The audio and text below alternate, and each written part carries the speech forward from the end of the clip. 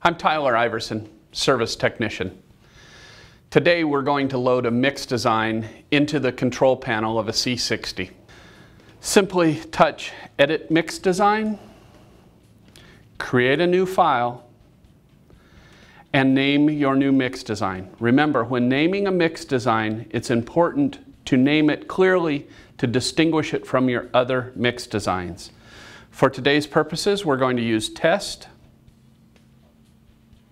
Simply press OK, and that will take us directly to our mix design page.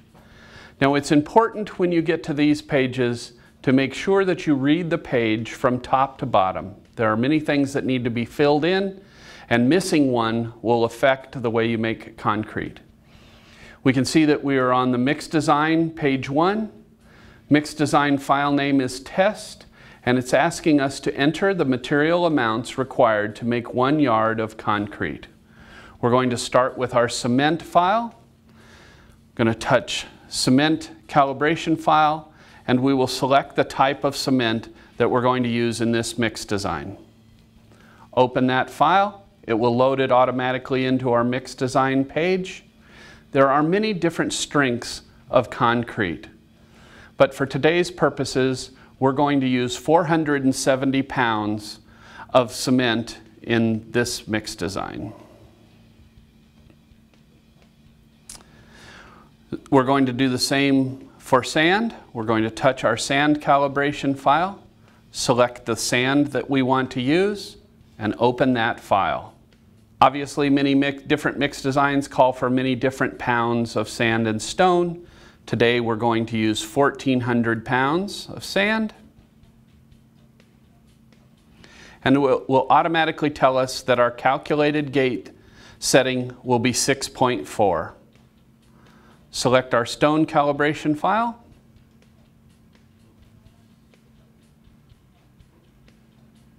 And we're going to use 1,600 pounds of stone.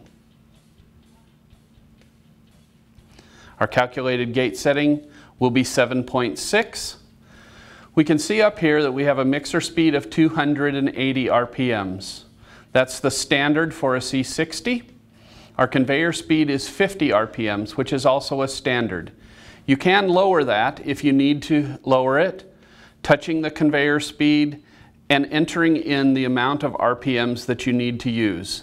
The slowest amount of RPMs you can use on a C60 would be 25. For today and this mix design, we're going to use the standard of 50. We can see that our mix design, we're using our high-speed cement. Low-speed cement would be for lower strength concrete or flowable fill. Select our water calibration file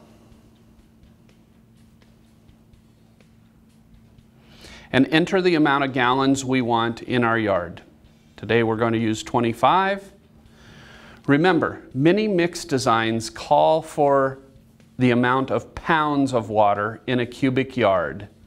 Simply take the total amount of pounds, divide them by 8.34, and that will give us the gallons to use in our yard.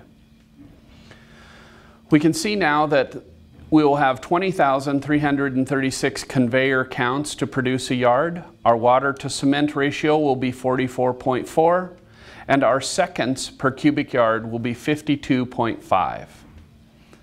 Select Next, which will take us to mix design page number 2. And this is where we would add any add mix that we were using in this mix design. We would simply touch our add mix number 1, open that selected file, and add the amount of ounces that you would require in that mix design. We would use the same for add mix number 2. Some trucks would have a third mix design, and it would be the same for their third mix design. Touch Next. That will take us to mix design page number 3. Our fiber feeder calculations. Simply use our fiber feeder calibration file, enter the amount of pounds in our yard. The same with color. Enter the amount of color that you would want in your yard. At this point, don't forget to press Save. That will save our file into our calibration files.